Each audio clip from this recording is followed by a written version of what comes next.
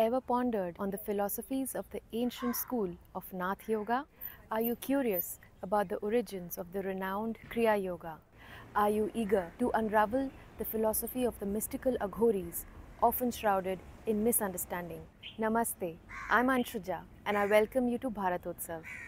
Today marks the unfolding of the second chapter in our enthralling three-part series delving into the essence of the six immortal schools of yoga.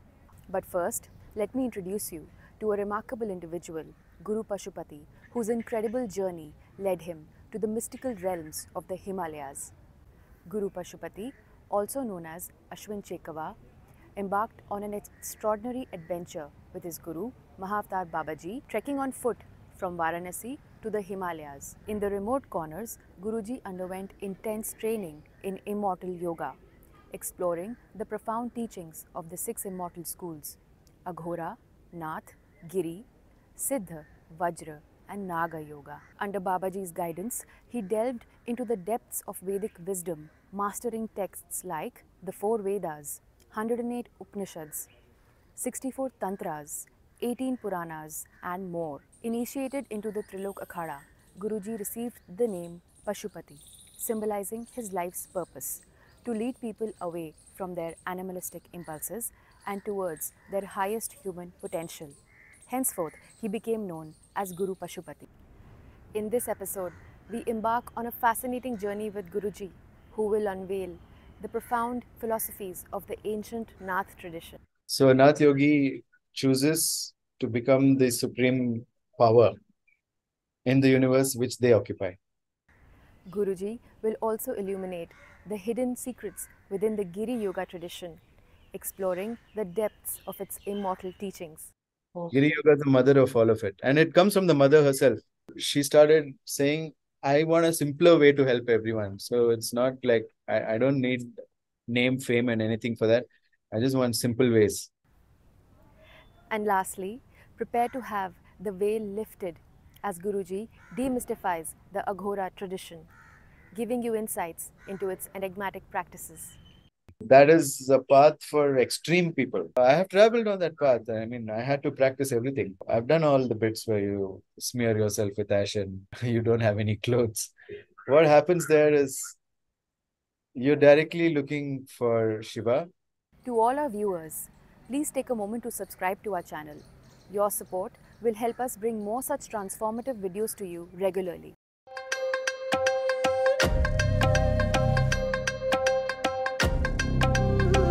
Guruji, should we start with the Nath Parampara and what are the philosophies of the Nath Parampara? Sure. So the Nath Parampara, surprisingly, is an all-male Parampara. Okay. And, in the other Paramparas, you have, I mean, it's very rare to find female Nath Yogis. They exist, of course. Mm-hmm. But as the Parampara goes, it's all male. So it started from Shiva. And then, like I told you, he went under the ocean to teach the secret Nath Parampara and Parvati fell asleep. But he didn't stop. He just kept teaching because he can't stop. Once he started teaching, he has to teach. So he kept talking, and then Matsyendranath, who is a huge fish, turned into a man, and then he started to teach it in the land. And he taught Gorakshanath, worshipped in Nepal as their ancestor. There is Gorakhpur where he was born. And then he came to Maharashtra. He started a Navnath tradition here in Maharashtra. The teachings are absolutely the same. It's what Gorakshanath taught. There was a crowd of 3,000 or 6,000 people, but he said only 9 of you will understand what I have to say. And those turned out to be the Navnath. Or I think 8 of you. Maybe he was one of the Naths himself in the Navnath tradition. So Gorakshanath is worshipped from the south of India to the north of India. And in Tamil Nadu, he's called Gorakkar. He was known even in Sri Lanka and associated places of the Indian subcontinent. The philosophy of Nath Yoga is to become a master or a Nath or a Lord. Nath means master, Lord of the universe in which we occupy. So Nath Yogi chooses to become the supreme power in the universe which they occupy. And therefore, it's a very strict and ascetic school. It is not for householders. It is hard for householders to be a Nath yogi. Some have been. And right now, there are many akhadas in India. I think there are 12 akhadas. Some of the akhadas are associated with Naga Yoga, but a majority of them are associated with Nath Yoga. So they follow the teachings mainly of Gorakshnath and Matsyendranath. Some of the students of these gurus wrote some more books and they called it Hatha Yoga, Hatha Yoga Pradipika, Yes. Gheranda Samhita. These are books exclusively about Nath Yoga. They called it Hatha Yoga because you need to be very stubborn and you need to, like, Hatha is a feeling of somebody who cannot be moved. Mhm. And now it's being taught in the West as sun and moon. Hatha is like sun and moon. And where is all this coming from? God knows. Okay. Yes. And even I think Sadhguru teaches Hatha Yoga. Yes. They're all basically from the Nath Parampara. And Nath Parampara is a very ascetic school. They usually don't have a huge following or something. They have an akhada, they teach there, and that's it. If anybody else wants to learn, they have to leave their house and come to the akhada. They're not going to learn in any other way. So they're very strict about all that. And Nath yogis are generally like brahmacharis. They develop their sexual power and they contain it within their body. So they take the Mula Shakti, which is there in our Muladhara chakra, and then they store it in the Swadhisthana chakra, which is associated with the genitals. There is a point below your tailbone where the Kundalini Shakti sits. Mm-hmm. And that is the point from which massive amounts of energy comes out. Maintaining and cultivating that energy is called brahmacharya. A lot of Taoists also do this. So Taoists are very close to Nath Yoga tradition. Agastya himself was also a Nath yogi and he was also a Giri yogi and he had many different lineages, including the beginnings of Vajra yoga he was teaching. Even before Buddha made it mainstream, he was keeping it secret. He had all the power. So there have been many Nath yogis of note. One important Nath yogi is the Chief Minister of Uttar Pradesh, Adityanath ji. And we are very proud that he's selflessly serving the people, and which is what Nath yogis do. Okay. Selflessly serve people. Mm. That's the whole philosophy of Nath Yoga. What else do you want to know about Nath Yoga? Guruji, can it be taught online? Can somebody teach it online if I they're mean, we teach select techniques which are giving people relief online, but the entire yoga itself cannot be taught online because it's a lot of study. You need to be with a teacher if you want to learn it. Like I Oh, had to go and stay with my guru. Like he didn't take online class for me. You okay. see, when the lockdown happened, my guru had given me a prophecy. He said, "You can start teaching when there is no puja offered in the temple for 30 days." I'm like, that means I'll never teach. When will I teach? I've Okay. forgotten about it. And then he came to remind me. He said, look, see what happened. In 2020, it happened. Yes. Puja offered in temples for 30 days. I'm like, my God, it really happened. When that happened, he allowed me to teach. He said, you now teach. And he said, you use your brain and teach people online whatever they need to get relief from these three things and get free time. The three things are bad relationships, bad job, bad income, and bad health. If he told me, teach them how to get relief from these things, and then you can teach some real yoga. So for the first time, after 2 years, it took me. I was only teaching these simple things online, but for the first time, I'm able to teach a little bit of Nath yoga now, like the 64 asanas taught by Gorakshnath and the 16 adharas taught by him. I'm able to teach to people, and that's going to create a huge change in their energy level. Okay. So I'm hoping that some of my students will be able to take that energy and create the free time and the space where they can come and learn here directly from me in Mysore. So that's what is happening right now. And it's a slow awakening process. And even as a guru, I had to learn a lot. I didn't know where to start, honestly. That it was such a mess. I didn't know where to start. How to teach real yoga.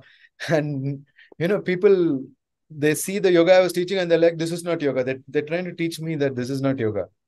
And I'm like, no, no, no, no, no. What you know as yoga is not yoga. This is the actual yoga. So being very patient and loving, because these are my people only. I can't start fighting with them. I have to be patient that my Sanatani brothers and sisters are struggling and they don't know what is yoga, and I have to teach them. Even today, when I put up videos, people come and give me gyan on how I'm wrong. But I just delete it. I don't start arguments because I know someday they have to come and learn.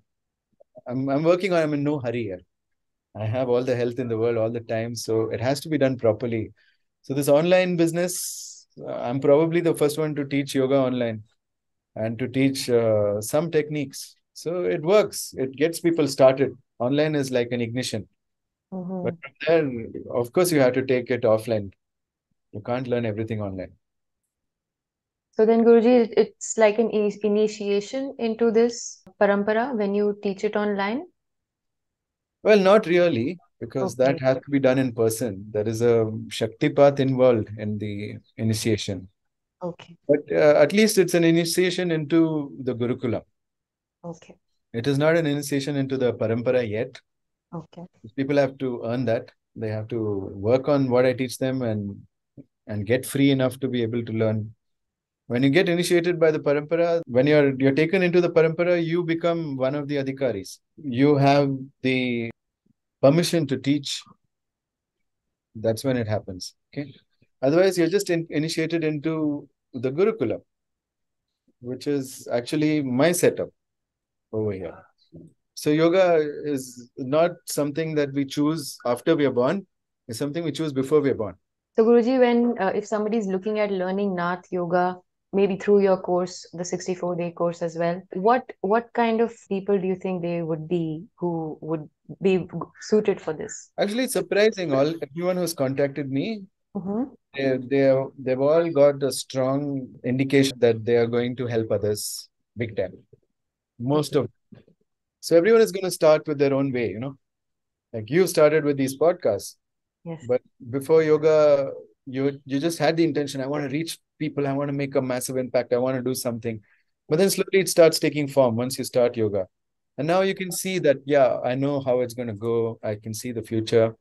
You'll get more and more insights into how this is going to grow. Guruji, so what would be the benefits for someone who would learn Nath yoga? The benefit is you get to stop. First and foremost benefit is you get to stop being miserable. You just forget how to be miserable. That's the biggest benefit. Now, after that, the benefit is you learn how to help massive amounts of people to do the same. Stop being miserable. When we are all working together for a purpose, which is to make our lives on this planet better, but also sustainable. If we have a great life and then we are only torturing all the other species, then we are not going to have the full bloom and blessing of nature. We have already lost it. We have been very aggressive towards Bhumi Devi, Bhuvaneshwari. We have been very aggressive towards her, and she is protected by Lord Vishnu. She's one of his wives, Bhudevi. But he rescued her and he brought her and he said, I'm going to take care of you. And whenever there is adharma on your body, I will come. He protects his wife. So the more torture we do here, we are going to get it. We have to learn how to start loving our Earth Mother and taking care of her. This is very important. So anybody who feels strongly about the environment, you're a good candidate to learn yoga. You have to do something and sustainable, right? A lot of people are just talk and gas. They don't do anything. Either they get into some kind of protesting or they go and get a grant or some kind of funding for their work. And then that's it. That's the end. The end is to get the funding. After that, they don't do anything. And there are some sincere people, they get funding, they do work. And there are other people who actually make themselves sustainable first. And then they think about making the earth sustainable. Because how, like, it's a joke. If you yourself are not sustainable, what you'll do? That's the problem with a lot of people who want to be activists. They themselves are not sustainable. Their life is in shambles. They're going to make the earth okay. It doesn't work like that. So yoga helps you to personally fix your life first before you help others. Put on your own mask before you put on others' masks. Let's say it in the plane every time you take the plane. So Yes. put on your own oxygen mask first.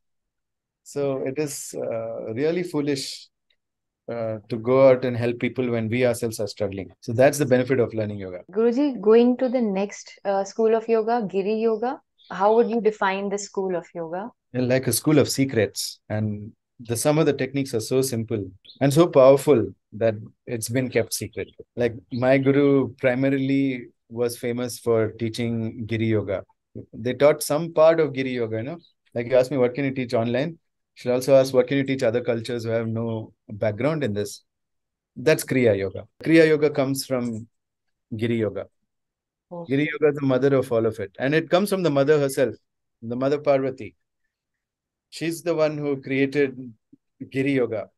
So whatever Shivji taught her, she made it simple. She's like, "Itna mehnat nahi karna hai. I want something suitable for women. Women don't have time to do all this achievement business.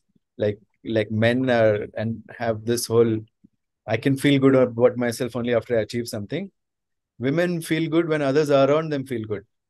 So she started saying, I want a simpler way to help everyone. So it's not like I don't need name, fame, and anything for that.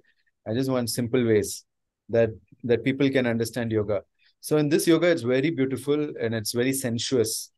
And it uses a lot of meditation that Vipassana people would run from. Because in Vipassana, they don't like you to get into the mind and the imagination. They just want you to not interact with it, just let it go. But here it's totally using the imagination to build reality. Shri Vidya comes under this. They say the most sacred Tantra, the highest secret, Shri Vidya. It is higher than the Dash Mahavidya, they say. So that comes from here. Even the Dash Mahavidya comes from Giri Yoga. The feminine Shakti is also called Vidya, wisdom. Vidya is not knowledge. Vidya is wisdom. Okay, knowledge is Gyan. And the male energy is called Gyan. The male Shakti or the male energy. I can't say the male Shakti, but Shiva himself would be Gyan. But Devi is wisdom. Wisdom is also called Prajna. So what happens in Giri Yoga is the teacher initiates you, gives you some beautiful, beautiful meditations to do. And as you do it, you start to realize, why am I making life so hard? Life is just something so easy. Why am I making it so hard? That's the beauty of Giri Yoga. It can be done even by a child. Oh. Uh, in the past, the female rishis used to practice this, and so this is a lineage with a lot of women. It's the opposite of Nath Yoga. Nath Yoga has women very few. Giri Yoga has men like me very few. That's how it is. You have to like awaken your divine feminine. If everybody talking about traditions of divine feminine, etc., it comes from Giri Yoga because it comes from Ma Parvati. Everything comes from her. Okay. Yeah, that's the Giri Yoga. A lot of the sensuous practices are there in Giri Yoga, which make your body also very beautiful. It makes your eyes very beautiful. It makes you glow. It makes you smell in a very beautiful way and communicate in a different level, non-verbally, just by your presence. That's what it is. A few kings have been guided by Giri yogis in the past.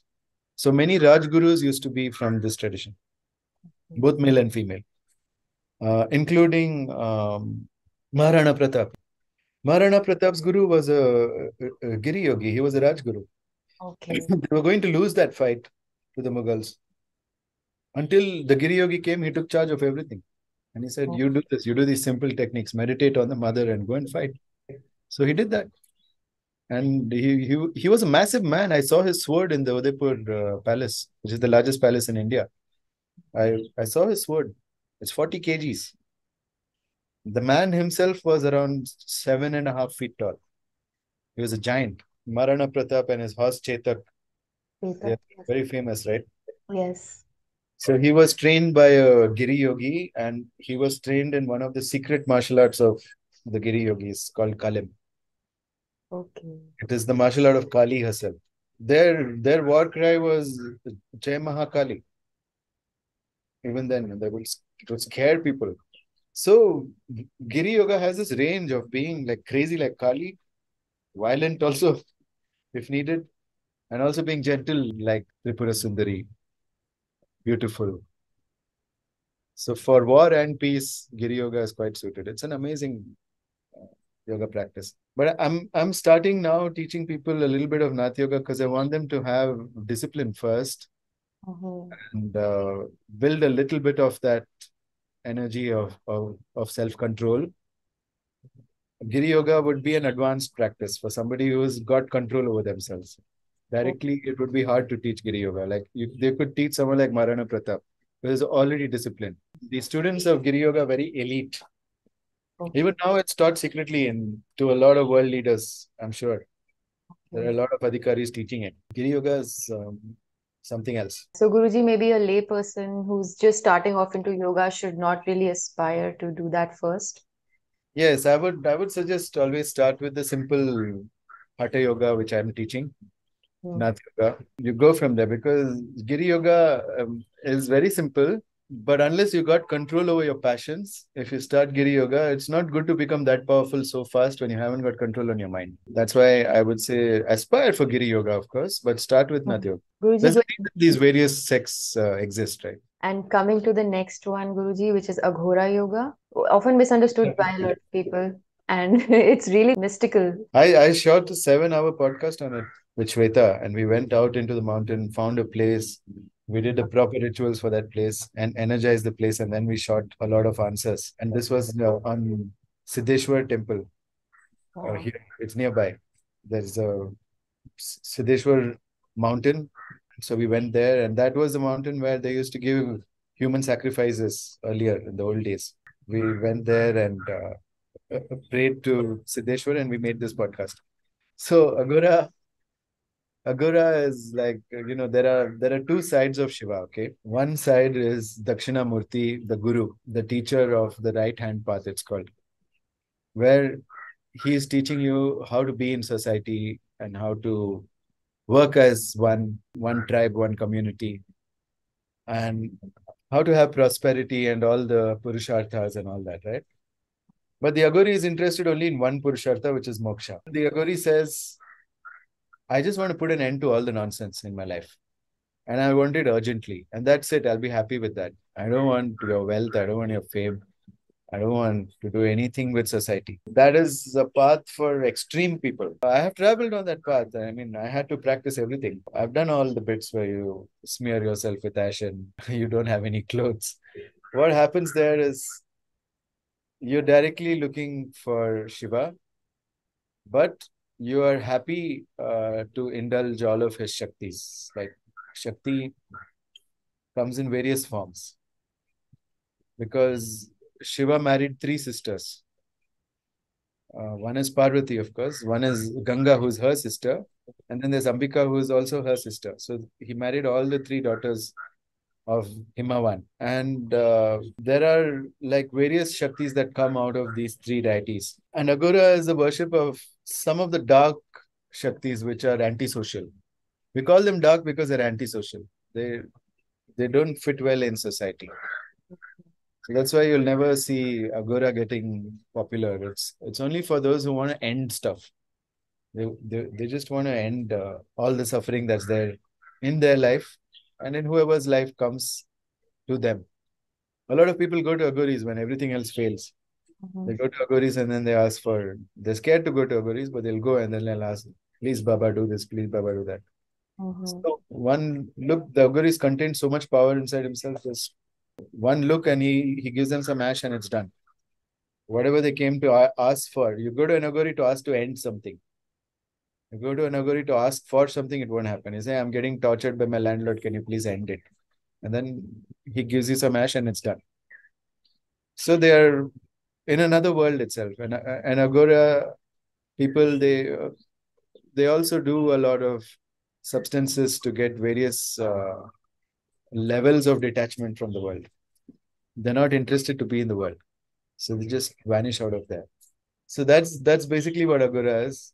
Unless you want to be completely antisocial and away from everyone, don't seek the path of Agora. And you can go and sit with Agoris. Agoris are there all over the country. A lot of them are there in Varanasi. You can ask around and they'll tell you where the Agoris sit. So you go and tell them that you're done. You're done with all the drama and you really want to understand Shiva. And that's all they want. They don't want anything else. But it's an immortal school. If you really practice Aghora, you'll turn immortal. It idealizes Shiva in his ascetic form, where he was not interested in any more drama. After Sati died, Mm-hmm. sat with her ashes. Okay. And then he became Aghora Shiva. When he did that, he smeared her ashes all over his body and he said, that's it. And nobody is going to disturb me until Parvati came along. That phase of Shiva is being worshipped by the Aghoris. Before he came back to being a householder in social, having like 6, 7 children. He has a lot of children. I lost count of how many children he has. Shiva has about 9 children, I think, 9 to 12, and according to the various Puranas. But before all that happened, he had to meet Parvati. So Shiva's the one fed up with this. He was like, "What is this domesticity? I had a wife and tended like this. Mm. I don't care about anybody. I'm going to just sit down." And it's all an illusion anyway, and it really ends badly. And I don't give a shit. This is Shiva sitting in meditation. That's the Aghora. So unless you want to invite that kind of energy in your life, don't pursue Aghora. And I'm sure it takes a lot of years of your life to get there. Yes, it does. But then some of the Aghora techniques can help you to end stuff really quickly. And I do teach it. I don't tell people it's Aghora. But I Okay. do teach people techniques to end the noise and the crap in their life, Mm-hmm. all the horrible things in their life, how to just end it. If somebody's really fed up, then they need the understanding of Aghora. Some people are just like swamped with addictions. They're swamped with stuff that they don't want is going on and on in their life. So they need some techniques, and I do teach people some of those techniques when it's appropriate. Mm-hmm. Thank you for joining us today to journey into the heart of yoga. To stay connected and not miss the upcoming episodes, make sure to hit that subscribe button below. Your support is invaluable in our mission to bring you more transformative content regularly. So until next time, namaste.